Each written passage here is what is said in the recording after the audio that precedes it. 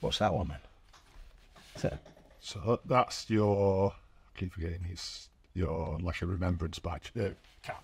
All right. Because we had Barnsley on. Yeah. He was saying the exact same. He went, I got one of them. So I spoke to the FA.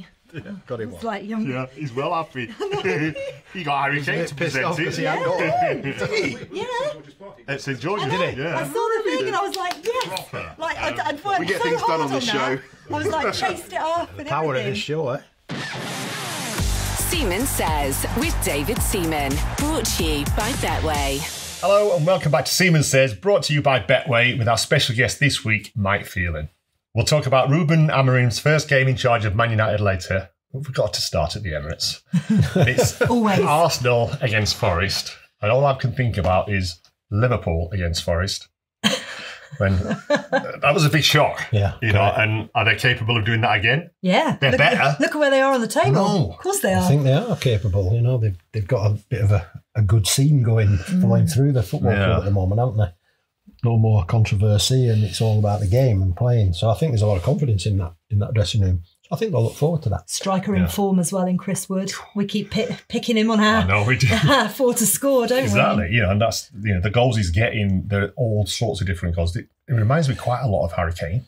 You know, the finishes he's got, because he's got everything there. You know, he's got the headers, he's got, you know, side foots, pings, everything. I remember him at Burnley because I'm, you know, ex-Burnley, and that's the team I've supported all my life, really, Burnley. But I remember him when he played there, and he could always weigh in with a.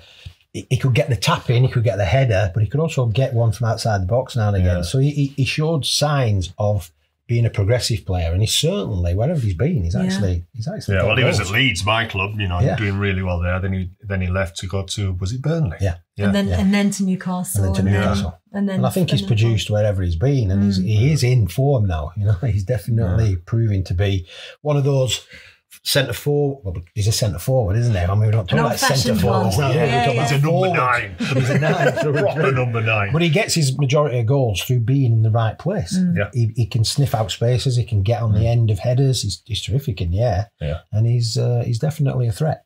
Yeah. Good movement as well. Your defence, though, more than capable of dealing with that. Although you've not been great on the clean sheets this season. No, but it's, you know, we're in a situation at the moment where we're not guaranteed a win. Do you know what I mean? It's not like, oh yeah, we'll win that quite comfortably. That's not happening at the moment. No. You know, and it's changed a little bit, but, you know, whether Declan will be fit, we'll have to wait and see. Whether Kyle will be fit, you know, they're two big players for us. Well, all teams want the best players on the football field, don't they? Yeah. You know, and that's massively important in order to get that consistency, that rhythm, but also have that fear factor as well with the opponent, isn't it? And when they're not there is that little, you know, possibility that they're not just firing on all cylinders. Yeah. So it's, I wouldn't say it's a banana skin for Arsenal. I mean, it should. It's a test, but it's definitely a test of the mentality. Yeah. For sure, as to how they're going to get a result in that game against a team that's in form. I tell you what, though, you've got Martin Odegaard back. Yeah. And he showed glimpses in the Chelsea game. And he's had an extra 2 weeks because he didn't go on international duty. Exactly. So actually, that could be exactly what he needs. Yeah.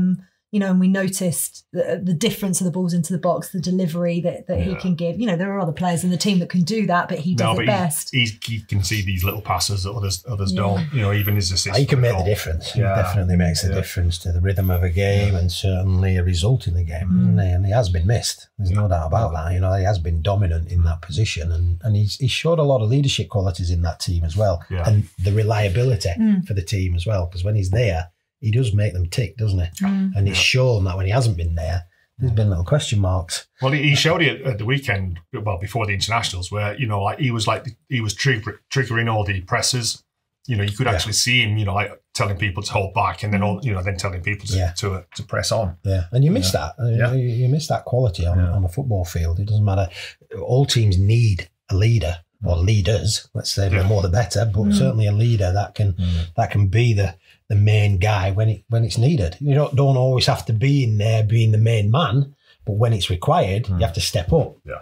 And he's a guy who can step up. Cool, calm head as well, which your team needs. What it is. And it'll be good for the fans as well, because I think they'll really appreciate that introduction again, won't they? Because they'll have missed him for sure. Yeah, and if Declan's fit and Bakayo's fit, then we are more or less at full strength. You're at home as well. And at home, so we should. So it's a 4-0 win, then. You just set him up for us to absolutely destroy him. There's normally always Nottingham Forest is always 6 points. Anyway.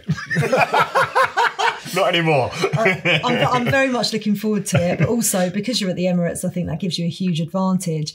But because Manchester City lost points the weekend before at the international break, everybody now chasing Liverpool, which you didn't think was going to be the case at the start of the season.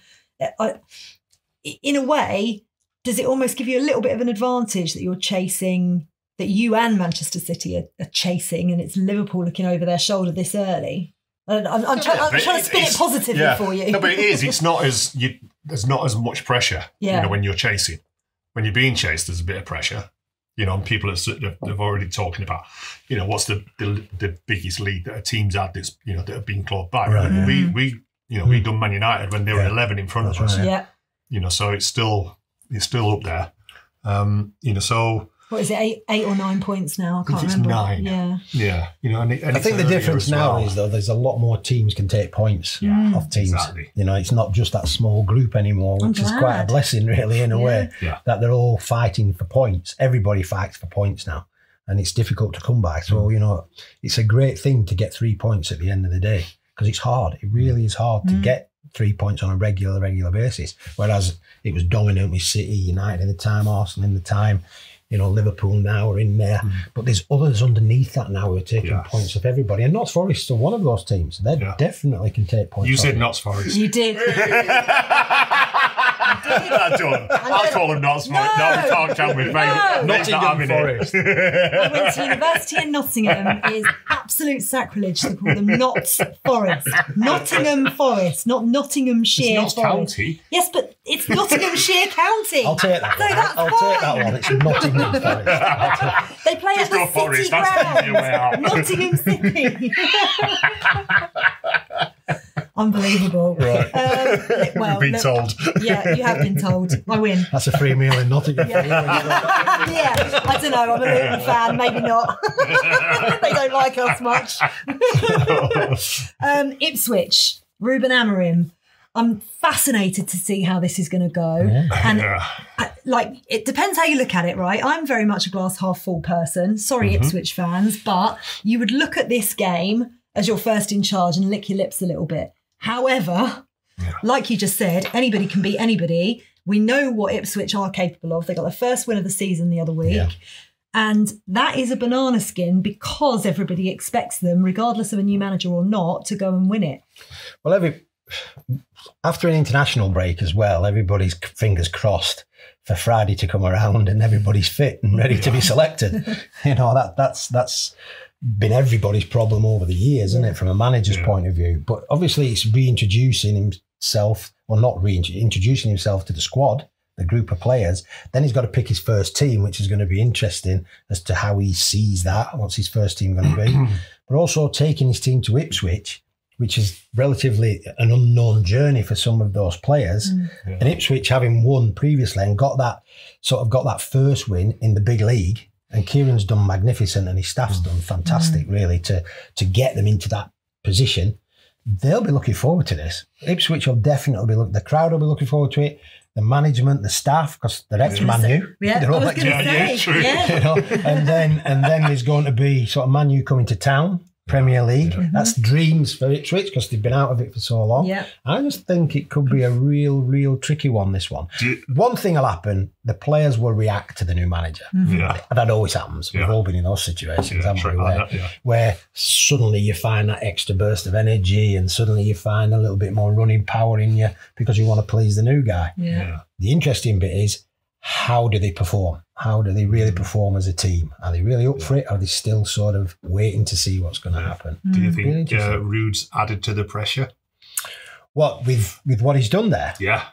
I think Ruud was in sort of a great situation in a way that he couldn't fail, you know. And to be honest, he took on the mantle really, really well. It reminded me a lot of Michael Carrick when Michael Carrick stepped up, you know. And I stayed to help Michael through that 4 or 5 games, and he went undefeated on that spell. And yeah, there's a connection because you're all in it together all of a sudden. You know, there's no clear sort of manager as such, but you're all in it together, and you're an ex-player with a group of players, ex-Man United.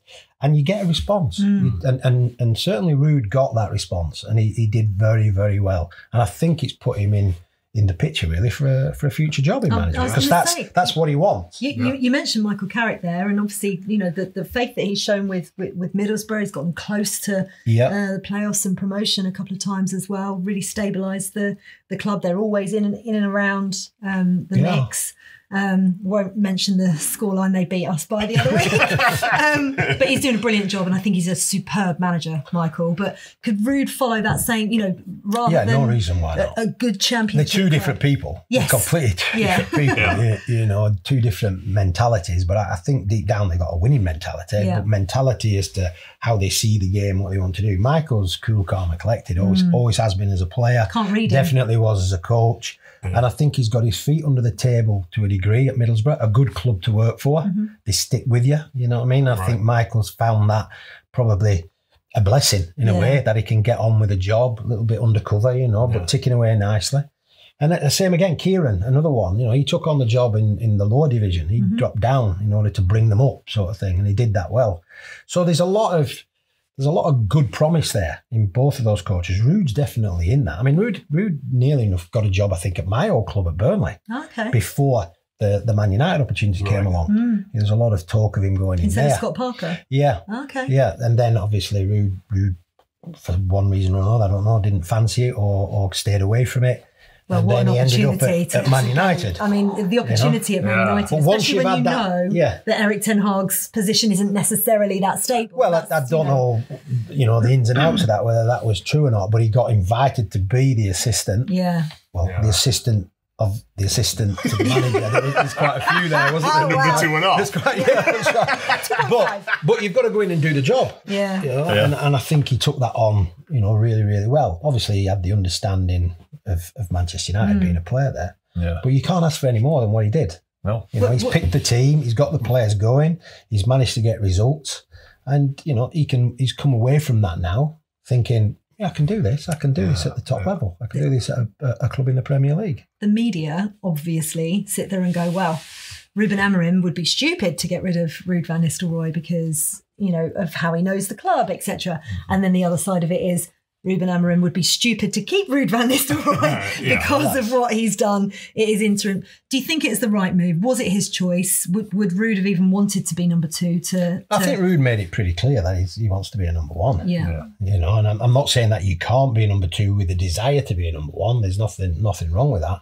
But I think when the new manager came in, he's got to definitely look at the group of people he's worked with at Sporting, and he's brought those people with him. That happens, doesn't it? Yeah. Normally, sometimes you bring 1 or maybe 2, but 5 is a pretty strong statement, isn't it? To say, I'm happy with this group of people to work with. I need to bring all that with me. And it gives him a sense of safety, in a way, around the people he knows. And that there's nothing new in the game about that, whether you know, your assistant stays or moves on when the manager gets the sack. It happens. It's life. What's the first thing he needs to do? Win. Yeah. Perform. Probably the second best. Get him playing with confidence. Needs to put a Does he need to win the players over? Yeah. Has he good? I'd say so. You always have to. It's like even when a new signing comes to your club, you know, you have to prove it. The players will assess him on the training. Definitely, yeah. I think your first week, 10 days are massively important because it's what you say, what you do. You know, what kind of. I mean, I think we've already seen a little bit of him where he's entered into the training complex and he's been giving hugs to people straight away. You know, now that's a sign of probably him, his personality. Yeah. You know, can he keep giving hugs when things aren't going so well? We'll soon find out. Me too. But I think he's there for a reason because he's good enough to be there for a start. Yeah. The interesting thing is how quickly he can adapt to the Premier League, because I think when you look at it, Eric Ten Hag's credentials and Ruben's credentials are pretty much the same as they've been reported in the media. Yeah. And yet it's a million miles away from the actual job at hand. And Man United is a monster. Yeah. It's a monster in the Premier League, definitely. I'm going to ask you shortly what it's like being in that environment. But in terms of the game, what do you want to see from Manchester United under Ruben Amorim going to Portman Road? What's the first thing you're looking for with your coach's head on from those players?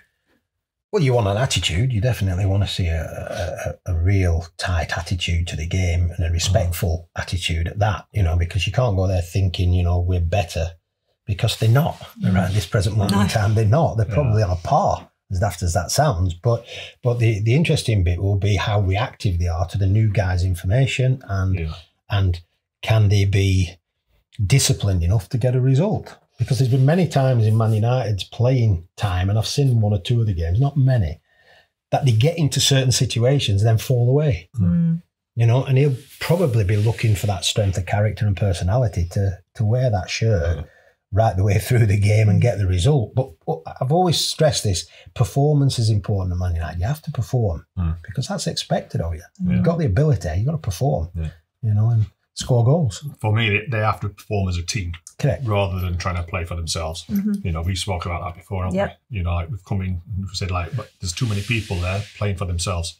Yeah, well, that's a possibility. I mean, there's all whys and wherefores, isn't there, as to why you do. But sometimes a lot of it is in a mental place for a football player is sometimes you look after yourself because it's turbulent. Look after number one. I mean, that's just a fact of life. The point is, you've got to come together. If you want to be winners, you want to be a team that's successful. It is a team. It's a squad, not just a team. It's a squad. But then also, it's the team behind the team, which is vitally important as well. That they all have to be pulling in the right direction. And if they get that, then stick with it. Go for it. At least he's got the fans on side already. Not just because he's not Eric Ten Hag, but also because as Sporting Lisbon manager, he beat Manchester City in the Champions League. So he's already, made. Well, that's not a bad result to have got straight away, is it? From a supporter's point of view. But he'll be looking at that from a completely different angle now, won't he, as to how competitive he can make his team going forward. Yeah, Man City have got some coverage to claw back as well, same as Arsenal when they've got a big game in Spurs, who are having an absolute shocker, much to your delight at the moment. Spurs, they're Spursy, they're up and down. But they could go to Man City and get a result, and they've done it before. They've done it quite a few times. They're without Bentancur for 7 matches. That's right. Just got that ban on Monday. I mean, I've seen Spurs a couple of times because I know Nick Montgomery, who's on the coaching staff there. I worked with him in Australia, and when he went up to Hibs, I watched him a little bit there. And he's a forward-thinking coach. I don't know exactly what the role is right now, but at Tottenham, when I speak to him, and you watch Tottenham, I think Ange's got a lot of positivity in him. He's very, very positive on that forward aspect of the game and what have you. He's just got to get it all together to make it consistently good. And he's not that far away, to be honest. There's always a bit of doom and gloom at Spurs. I don't know why that is. But they can't keep a lead, part of it, or they go behind. But their expectation's huge, which is good. And it's whether the players can stay consistent enough at Spurs to produce big results, and they don't come any bigger than getting a result. A result, whether that's a draw or win, is positive for Spurs right now. Erling Haaland got a hat-trick on international duty. Well, there's nothing new in that, is there really? He's back on form again. I wish he'd just got one and was saving it for Spurs. They can only score hat-tricks. He can only score hat-tricks with his international team because Pep brings him off when he gets 2. Yeah, exactly. Rests him. Well, having said all that, I wouldn't be surprised if Spurs do get something there because they've got history of going up there and getting a result. Feels like that's got goals in it, that game. Yeah, plenty. Yeah, I think you're right. Seaman Says with David Seaman, brought to you by Betway. Right, we've discussed all the games. Now it's all about you. And there's pressure. No, there isn't. So we've got a load of questions here, and the first on the list is what's the biggest issue holding Man United back? Consistency. Yeah.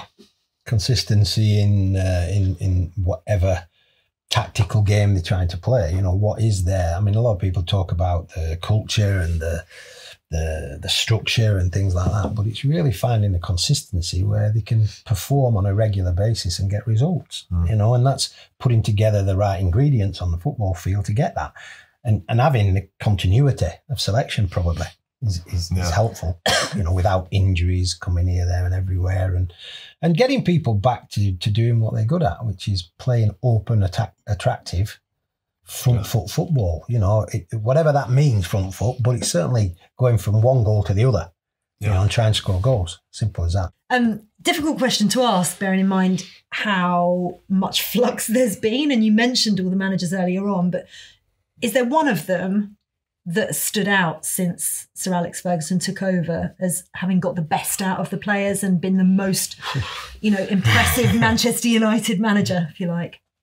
I think listening in the background a little bit, quite a lot of the players who were there probably over that period of time talk about Louis, strong personality, really disciplined guy, but they actually enjoyed his on training ground stuff, right? And that and his staff. Jose for different reasons. Jose is larger than life character, as we all know.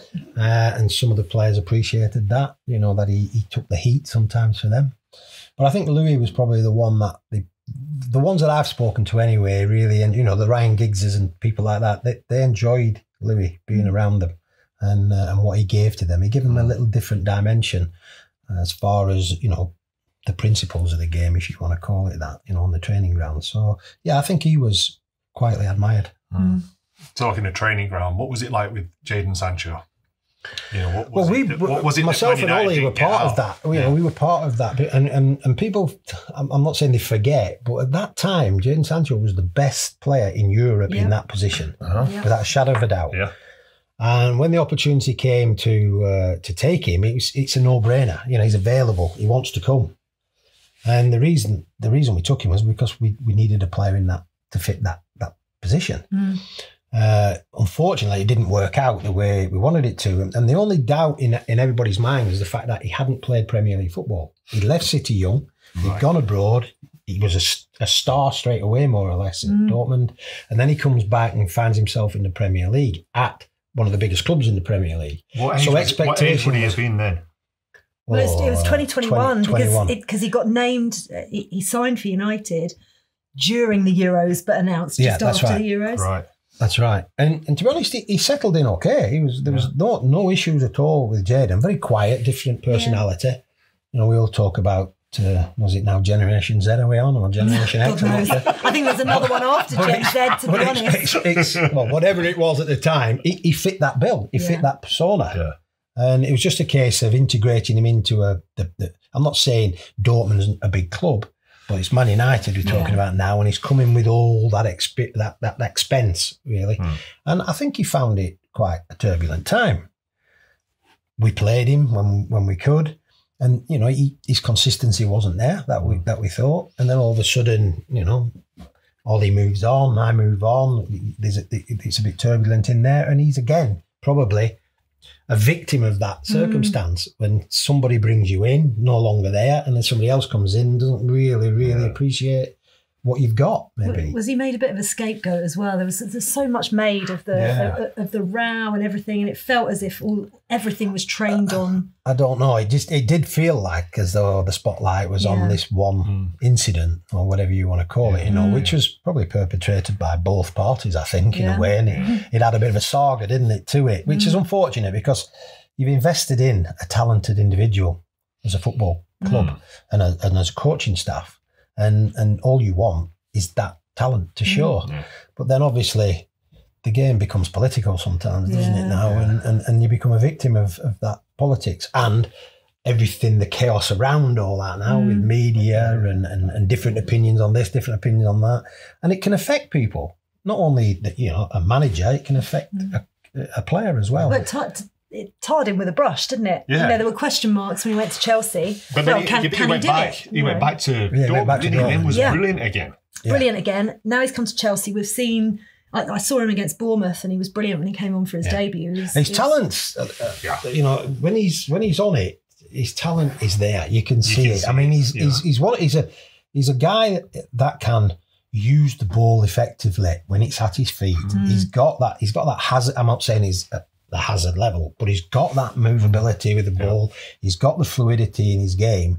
He just needs to bring out that personality sometimes to the game and be the guy. You know what I mean? And it's interesting what he said about that it was his first season in the Premier League when he first came to Man United, and that can surprise a few players. Definitely, and I'm sure he handled all that atmosphere at Dortmund, because that's a huge place to play. But there's something different in Dortmund and Man United, you know, and especially when you've moved and you've got a fee on your head as big as that, and the expectation goes through the roof. And also traditionally, Man United love them types of players. The fans love them. And you've got to do it, you know, take people on, beat people, create, score goals. You're a forward. He is a forward in a forwards world. And you've got to be consistent on that, because that's why you're there. And at Dortmund, you can go under the radar a little bit. You've got a little bit more anonymity. He never shirked his responsibility at Dortmand. He did do everything that was expected of him at Dortmund. But it's just recreating that somewhere else. What I mean is, I hesitate to use the word circus, but there does tend to be, particularly with Manchester United, a circus that comes around with it, isn't there? And it's hard when you're, you know, painted to be, you know. Yeah, well, I mean, there's two sides to every story, I suppose, and you tend to hear one that's more favourable than the other, don't you? So you can create your own picture. But in his case, I think he was unfortunate, really unfortunate, in that early stage of trying to be the player everybody knew he was. But also then, can he have the consistency to play? But also, you know, what is everybody thinking around him? You know what I mean? And that's hard to deal with. The players have got respect for him, you know, because like when he gets the ball, like defenders, talent. They don't commit because they know that he can embarrass them. Yeah, you know, talent's talent, and it doesn't go away. It's just having that consistency and confidence to bring it all out, and having the people around you. It's important that the staff around you really understand that and give him that safety zone to be able to produce his stuff when he's on the ball, and not be overcritical internally. Not to be overcritical, because outside it's chaos, isn't it? Outside it's just, you know. We're seeing that glimmer at Chelsea, and, you know, we questioned whether Chelsea were going to get back challenging after what happened over the last couple of years with Roman Abramovich leaving the club and the turmoil that the ownership has caused. We've had the same scrutiny levelled at Manchester United, and I feel like Chelsea have got back challenging quicker than I maybe thought. Yeah. So how quick can Manchester United get back to challenging? That's the $1 million question, isn't it? Really? Well, what it does show, basing it on Chelsea, is it's doable. It's possible, isn't it? It can flip pretty quickly if the jigsaw puzzle's there. You know, if it's fitting together, it can happen pretty rapidly. I still feel as though United need a lot more time. Yeah, they definitely need a lot more time. I don't think on the playing side, on the field side, the selection of players, they're all in. I think with a new manager anyway, they're going to bring some more people in, aren't they? So it's still an ongoing process that it's hard to work out how far away it is. It's easy to sit here and say it's miles away. Yeah. But it you know, you can gain yards pretty quickly in the grand scheme of things, and a new manager and coaching staff can do that straight away. It's just a case of how far the others have gone in the meantime, because that gap is getting big. Is getting big, isn't it? So all the others are catching up whilst you're trying to get there, which is really a crazy thing to think about when it comes to Man United. But that damages the brand as well. When you look internationally at the brand, you know, Manchester United has always been the they're still front and back page news, even now. You know what I mean? But for the wrong reasons at the minute. Much to the amusement of a lot of other clubs and supporters, isn't it? Yeah. But that's just the nature of the beast, isn't it? And the best place to be is on the back pages, because you're consistently winning, you know, and your players are playing well, and that's what everybody, certainly as a Man United fan, wants, is that consistency. On the back pages. I always just remember, you're in the paper again, I'd be like, front or back? Vital question. They've got some good youngsters though, haven't they? They've got a good mix. Are there enough to build a team around, or is he going to be dipping into the transfer market in new manager January? Will probably... I mean, it depends what his remit is when he's taking the job. If he's given any money to spend. If he's got that money. But this time, I would say he's a manager being chosen by the incumbent Ineos group. Yeah. He's more their guy now than probably Eric was. I don't know, but he got that feeling that this one is the one that they're going to go with. And all being well, they can support that, but they're still under a bit of scrutiny as well as to what their decisions are going forward. What was your thoughts on moving right back to when Arsenal were this is what I said, no fights. I know, no contending fights. with you. Like, what were like your thoughts and what was Sir Alex's thoughts on Arsenal? No, again, a lot of respect. Players respect players. Do you know what I mean? They do respect them because they're talented and they know that it's going to be a tough moment. Peter Schmeichel said that, and in those days, exactly. You knew that there were certain games in the calendar that were above any other games. You knew that, and you knew it for all different reasons: quality against quality, attitude, application, coming, head to head. Crowd supporters. I mean, the build-up to an Arsenal game is massive. I mean, it was all week. Yeah. That's when, there weren't many midweek games as well. Sometimes you could plan a little bit better. But it created all this sort of quality. There was a lot of quality and players were talking about it and ex-players talk about it and then the game happens and it was ferocious. It wasn't, people talk about the beautiful game and all that, but sometimes it's banging heads together, and it's winning the battle, isn't it?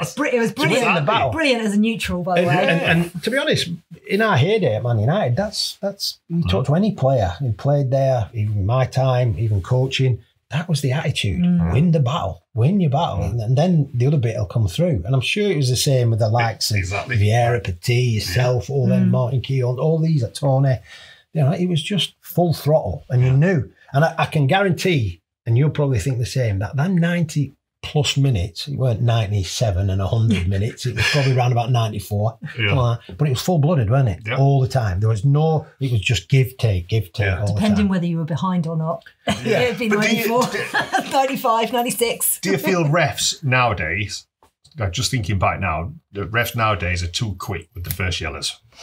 Yeah, but I think that's the rules now, isn't it? And that's the way they've been told to interpret it. Spoils it a little bit. I think you can't go through somebody now at the back and say, referee, that's my first challenge. Yeah. You know what I mean? I get away with that. There's one free. I want that one free. That was bolded. I'm sure he had it on the one at the back. That was either the back of your head, wasn't it? Centre half and the centre forward, or it was the tackle from behind. Oh, sorry about that. Be like this. Oh my God, Steve Bold used to go with his size 14. Or the keeper would come out and just come for that cross and leave one on you. You know what I mean?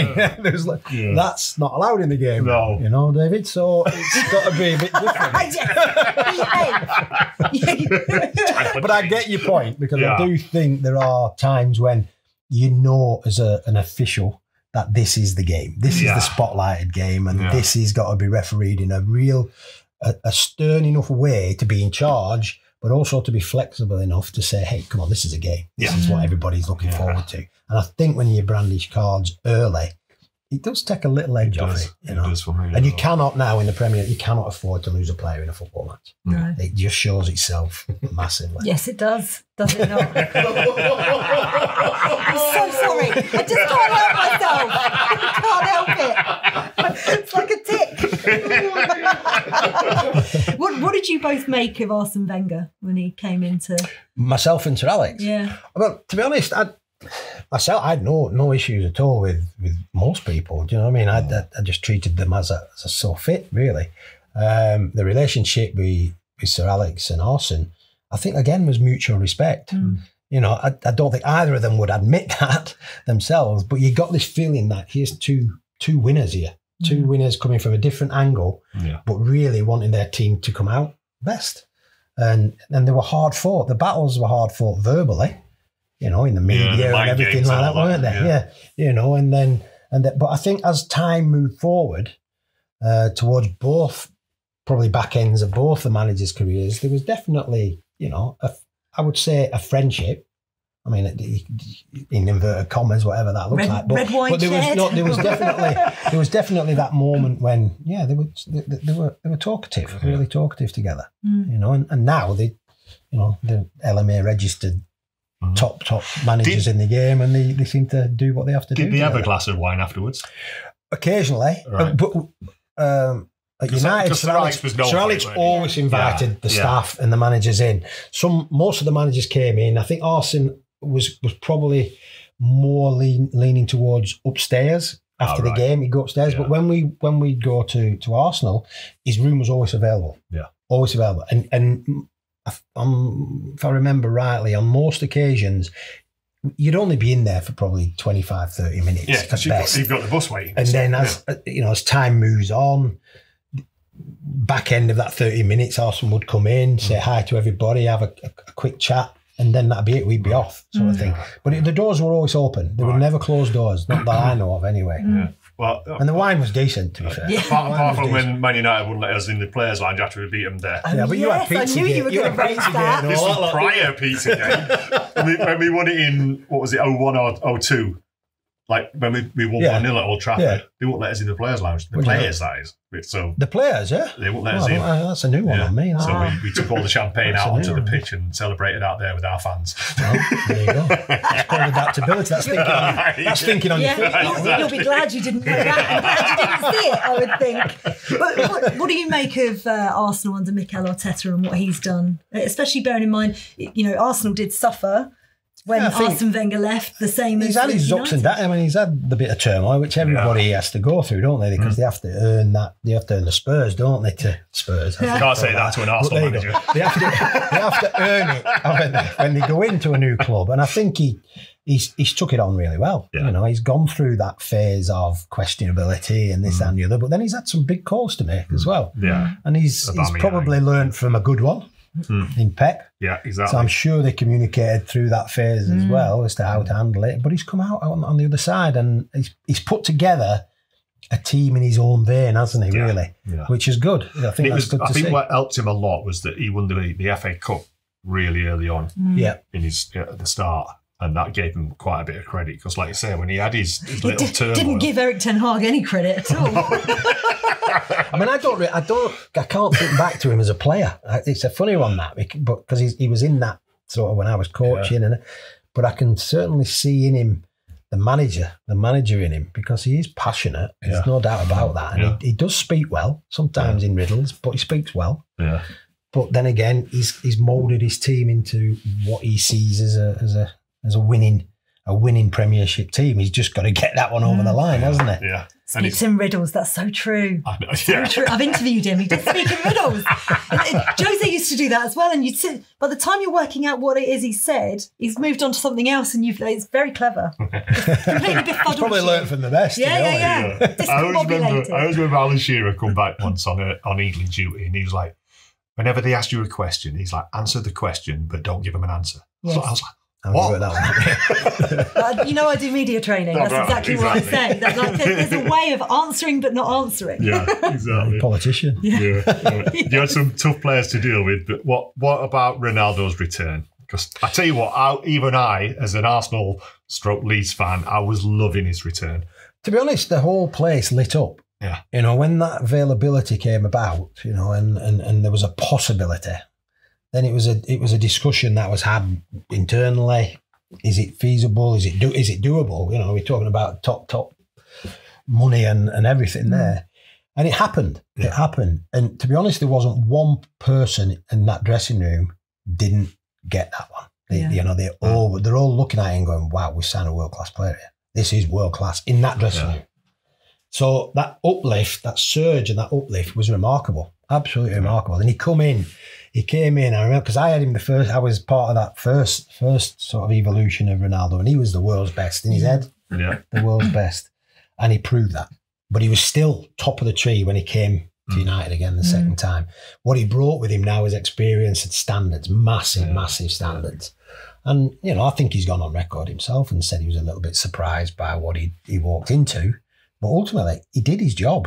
He actually did his job. He scored goals. Yeah. He was good for the youngsters as well, I heard. Yeah, he did. Right? He brought that with him, because if you throw it back to when he was a youngster, he was the best. He wasn't interested in the youngsters. Yeah. It was about that going forward. Yeah. When he came back, now he's mature. Yeah, he had a lot to give. He had a lot to give, and he shared it really, really well. But in the dressing room, I can only talk about what I saw every now and again because I wasn't sitting in there. But yeah, they enjoyed having Cristiano Ronaldo at Man United. And the fans, they loved it. Absolutely loved it. I remember being on Soccer Aid when there was talk of him coming to Man United. Right. Darren Fletcher. To Soccer Aid. Yeah, I wish. Played against Ronaldinho and Maradona, so you might as well join him and all. But Darren Fletcher was playing for the rest of the world. And he was so excited about Ronaldo coming to Man United, almost like a little schoolboy. He was like, yes, can't wait. They were all like that. All the senior players at that time, the Nemanja Matic and that, they were so excited that they actually got somebody in the dressing room with this capability, you know what I mean? And this personality. And he had bundles. He still has. He's a terrific professional. Unbelievable professional. Yeah. But, again, through struggle and strife, he managed to get through it, and then in the end it didn't pan out the way everybody probably expected, but he had his own reasons for that. Why did it not? What was the dynamic between him and Ten Hag? Again, you've got Ollie who's bringing him in. Ollie knows him, loves him, he's got a personality in the dressing room, and he's doing the business. He's actually scoring the goals when it matters, still doing that. And then all of a sudden Ollie's no longer there, and it's like, where does Cristiano go from here? Because now then's a caretaker manager comes in. He's trying to put his ideology into the team and all that. And I'm not so sure Cristiano fit into that. It happens with new managers. And but ultimately, he still performed and scored goals with Ralph Rangnick. But eventually it didn't turn out the way it wanted. And Cristiano was pretty out there, wasn't he? Outspoken about the situation, and what happens sometimes with that. You can go a little bit too far, but especially with someone with his power as well. He had a voice, but you earn that sometimes, don't you? Being who you are, and I don't think he stepped out of line too far. I don't think that was the case, but he certainly wanted more. He wanted more. You when you first started talking about him, the first thing you said was about standards. He's got incredible standards, and if he sees that those standards aren't being, either implemented or adhered to by others, then I can see why he would then. Well, all the top players, they want backup, don't they? They want the environment, they want the players around them to keep them where they are and to push them even further, really, don't they? And if you've got to find that yourself sometimes, it's difficult. It's difficult because Cristiano, through everything in his career at Man United, he's a match winner. He was a match winner, and he was the second time round a match winner. I'd seen him even when he scores an hat-trick, when he's probably not playing at the start of the week. At the end of the week, he's playing, he scores an hat-trick. That's the judge of the man, you know what I mean? And that inspires others to do more. But he was Cristiano Ronaldo at the... But he's still playing now. I was going to say the back end of his career, he's still not there. He's still playing now. He didn't enjoy the Euros, did he? Unfortunately, that shows the standard he's set himself. It's huge. They're still scoring. Scored for Portugal at the weekend. Yeah, that's right. That's right. And they're in that dilemma now, aren't they? What do we do with Cristiano? But he's still turning out and he's still doing the business, and nobody else has stepped up to the plate to take that off him. So credit to him. What makes a great assistant manager? No pressure. Survival. Just say me. I enjoyed. I mean, I was fortunate because I was a player, coach, assistant manager at Man United over 20 plus years. And I always thought the same thing. Why me? I never really got an answer to that, but why me? But when you're there... What do you mean by that? Just, you're at Manchester United, you're working with probably the most decorated guy who's chosen you to be his assistant. And you don't have time to think about it too much until you're not there. Do you have imposter syndrome with it? No, not really. No, because I felt as though that's my job is to assist. My job's to assist the players. My job's to assist the manager. My job's to assist the club. It comes with the title. Do you know what I mean? But I sat in a nice position where I had authority. The manager gave me that authority.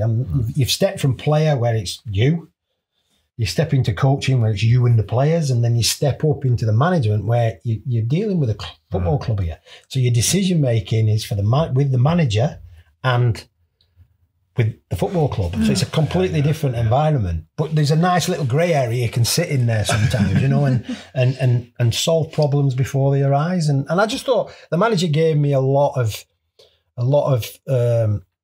autonomy to do that. You know, he was very open in his, I'm the manager, you're the coach when I was a coach. Fantastic advice that. You just coach, I'll manage. Simple. Yeah. It's pretty straightforward. But you've been there, you played for Man United. Yeah. You know, so you've got a lot of experience. What I found through coaching and then assistant was a lot of the experiences players go through as they're starting their careers or they're gaining momentum at Manchester United. Usually it's happened before. You know, it certainly happened to me as a player. You know, I can remember situations I found myself in when I was public enemy number one as a player. So I know what that feels like. So when that happens again, it's filled up a little bit differently now. You know, but you can actually say, calm down. There's another game. There's another moment. Work a little bit harder. Maybe reflect on that. Don't take it too personally, and survive. Get through it. And I think it's important sometimes to have that. I don't know, just a straightforward chat sometimes without all the nonsense that goes with it. Yeah. And I felt my position warranted that a little bit. And then there's a moment with the manager where, you know, there's moments when he's off on one or he's got his heads all over the place or certainly he needs to make decisions because ultimately that's his job. Yeah. And then you're sitting in there trying to work your way through that. Did you ever feel when Sir Alex was going off on one? Oh, yeah, I had a couple of did you ever think no, Gaffer, you're wrong? Yeah, You nearly said all the time then. Flying boots. The beauty of Sir Alex was his decision making was second to none. Yeah. Really well. And he would never admit to getting a decision wrong because ultimately a wrong decision he could turn into a positive one. Yeah. Right. And he was really, really good at that. So I had moments as an assistant when me and him would sit there and think, we're not seeing eye to eye on this one, but ultimately I'm there to back him. Yeah. I agree to disagree. Yeah. Didn't happen a lot, I must admit. Didn't happen a lot. But, when somebody has a gut feeling, like Sir Alex has, it's hard to dislodge that gut feeling because usually that's the one you need to go with. You need to embrace that one. Yeah. And there were moments when I used to question one or two things, But that's good. Leaving your centre forward out who scored a hat-trick the next game because you rested him and you're thinking, well, who's going to score 3 goals the next game? So all those things. Yeah. But it was good. And not only was it just Sir Alex, David Gill was part of that as well. And he was terrific. He was, for me, personally, he allowed me to work in between Sir Alex, and we had our moments where David would talk to me about Sir Alex now and again. Keep that pretty private. Can you just say this to him? But it was one of the beauties that I got out of Sir Alex was at one point he pushed me into the media side of it. He gave me license to do the after-match talks, and he was really good. Because he refused to do it. Yeah. And he put me up for it, and then David on the back of that, Mr. Gill, sort of said, right, you're up front, and but at no point did he ever tell me what to say. Yeah. Oh, okay. No point, which was like, I half expected him to lead me into this, that, and the other, but he actually went, no, you do the press conference, you say what you've seen or whatever. And I thought that was pretty challenging, but it was okay, and I did that for probably a year or so or more. Last question for you. Funniest Sir Alex Ferguson moment when you were working together? Oh, we're going to talk about the balloon thing here. And go on. I don't know this one. I've not seen it. You've got to look it up, right? YouTube it, right? Chelsea away. And I've told this story to a lot of people, but I'm renowned for this. If we had a quid for every time this has been talked about, I won't be doing this anyway. That's true. With Chelsea away, we come out into the stadium. Game's just kicked off, but just before kick-off, to my left-hand side of the dugout, I've seen this balloon bobbing around in the goal mouth. And when something gets right into your head, I couldn't get rid of it in my head. The game kicks off, it's going on, and I don't know what it is, but there's an attraction to the balloon. The balloon starts coming nearer and nearer to me. It's on, you can see this light on the TV. And it's coming and coming. I thought to myself, game's still going, I'm not watching the game at all. And I think, if that balloon comes near me, it's having it. And it bobbles right in front of me, and I literally grab it there, I put it down, and I pop it. Yeah. Well, Sir Alex is next to me here, and all the staff, and it just explodes, and Sir Alex goes off his head. Oh, absolutely off his head, and he's pointing the finger, he's having a right snap at me. Oh, and I'm just laughing. He jumped out of his skin, and I'm just laughing my head off. And I'm thinking, that's me done. There's no comeback. And then as the game, well, obviously the game then carries on and what have you, but it was only it was in the evening when they showed it on the TV. And if you watch it, you see the balloon, you see me grab it, pop it, but everybody in the dugout and around it is watching the game going up and down. There's only me watching this balloon and popping it. And he lost the plot. Can't believe I've not seen that before. Oh, you have to look it up. Right. You have to look it up. But it was... I thought I'd definitely lost my job that next morning. So I survived it. Yeah. Well, it's been amazing having you on, mate. You're welcome. Thank you so Thanks much. for asking, mate. It was great. It's been brilliant. Great stories. Absolutely brilliant. Loved it. Thank you. Thank you, Mike. Four to Score, your chance to win up to £50,000 every weekend. 18 plus, begambleaware.org. Terms and conditions apply. Now it's time to play Betway's 4 to Score. Every week, me and Faye are going head-to-head to try and predict the goal scorers in each of Betway's 4 selected matches. The rules are we get 1 point if they score and 3 points if they score first. We'll add up the points every week and keep score throughout the season. Last time out, I got 3 and Faye got 1, meaning that the scores are now 24 to me and 28 to Faye. First up this weekend is Fulham against Wolves. Okay. Well, you went straight in, and I know exactly who you're going to go for. Yeah, I'm going to go Smith Rowe. Yeah, Arsenal connection and all that. There's quite a few Arsenal players or ex-Arsenal players at Fulham, so. Yeah, just to go opposite, and because I feel a bit sorry for Wolves this season. I feel that sorry. They did it right on VAR last week. They did. All right, I'm going to go for Cunha. All right. Up next, we've got City Spurs. Yeah. What are you guys thinking? Okay, well, Erling Haaland, as I mentioned earlier, scored a hat-trick while on international duty, so I feel like he's got his mojo back. He scored in the last game as well before the international break, so I'm going Haaland. Well, I normally go for Son, but he's been letting me down recently, so I'm going to go for Solanke. Okay. If Spurs score. I think there'll be quite a few goals in that game, which means it will be goalless. No doubt. Next up, Saints Liverpool. How many goals? I know. Get battered everywhere they go, Sam. Get battered everywhere they go. Faye gets sacked. What was it? Your last score for the international break? I don't know. Yeah, but don't forget. 5-0? 5-0? Yeah. 5-1. 5-1. Oh, well, whatever. You ain't got no Aaron Ramsdale either, so yeah, that could be tough. So I think we're both going for Liverpool players, aren't we? Yeah, fair enough.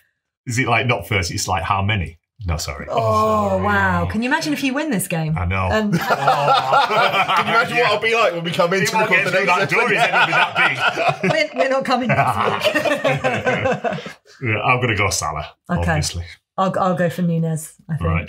But I was on the fence with Gakpo, just putting that in there. Oh, okay. Yeah. So you'd like half a mark if he scores. Half a mark? Yeah. Well, we tried to change the rules last week, didn't we? Half a mark. Leave the rules to me, please. Ipswich United. Oof, where are we doing? I'm looking forward to this game. Just to see what Ruben's formations are like and then just to see how the players react to him. But, yeah, I'm going to go for Højlund. There's something about him I like, and he's not sparkled yet, has he? Just little bits. No. I want him to really more in him. Yeah, more in him. I'm going to go for Bruno Fernandes because he's on pens, but also he knows how to turn it on for a new manager, I think. So I'm going to go Bruno. And, that's no offence to Liam Delap, your favourite player, who obviously when you selected him for me was very helpful. But I'm also... Not my favourite. He turned down Saints, so not my favourite at all. I almost went for Sami Šmodić, but I think he picked up a bit of a knock in the England game, and I'm not sure whether he's going to be fit. Okay. So I'm just going to... Sorry, Sammy. Yeah. Fingers crossed. I'm going to go for Bruno Fernandes. Cool. Those are our picks. Now you can make yours. Sign up to Betway and you can play the 4 to Score free-to-play game with the chance to win in the weekly £50,000 jackpot. Just submit your selections before kick-off in the opening game of the round. Further T's and C's apply. Thanks for joining us on Seaman Says, brought to you by Betway. We'll be here next week to talk about all the Premier League action. If you haven't already, hit subscribe so you'll never miss an episode. See you all later. Seaman Says with David Seaman, brought to you by Betway.